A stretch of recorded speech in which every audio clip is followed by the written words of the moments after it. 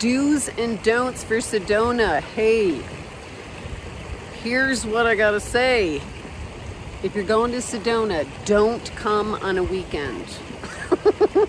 You'll be in lines a lot. But if you have to, I have a couple of tips for doing better than being in lines forever. If you want to go to Slide Rock, you better get there before 6 in the morning to get in line.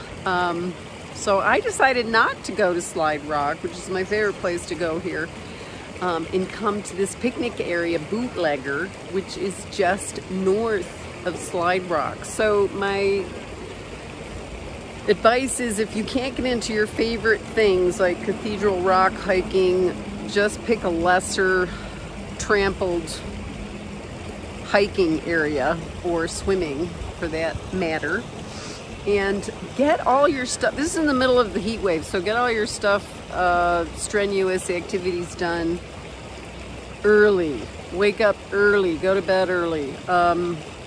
There's no nightlife here to speak of, so you're not missing anything.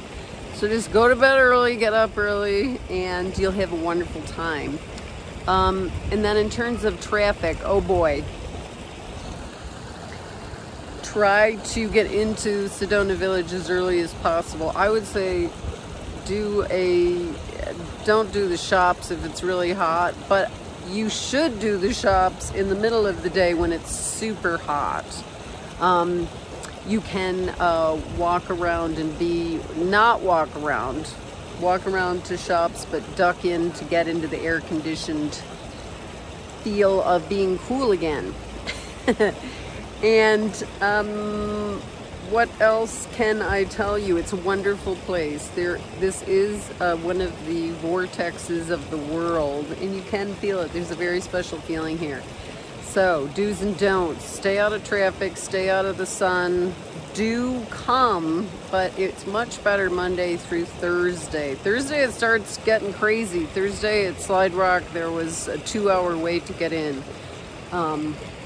And it's $20, so you want to get your money's worth. And then there's a beautiful library here, Sedona Library. It's a great place to get away from the chaos and the traffic and people. It hasn't really been bad. I think maybe the high temperatures might be keeping people away. All the campgrounds are full. But you can have a wonderful time. Like, this is just like, what, 100 feet from 89A, which is the road for Oak Creek Canyon. So there's lesser known beautiful things like this. I'm gonna go swimming. Enjoy Sedona. It's a very special place. And if you have any questions about it, let me know, because I'm here now and discovering things daily. There's lots of cool things, like there's a Sedona Film Festival, great restaurants, good coffee, lots of hiking, but try to do it before it gets hot.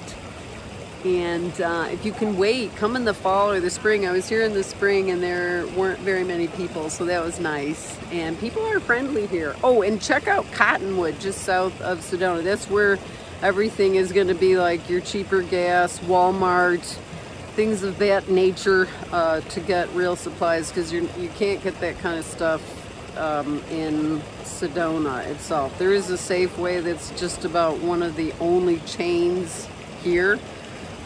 But it's incredible, and you'll have a wonderful time. Look at this view above. Oh my God. Trees galore. So I'll see you in the next video.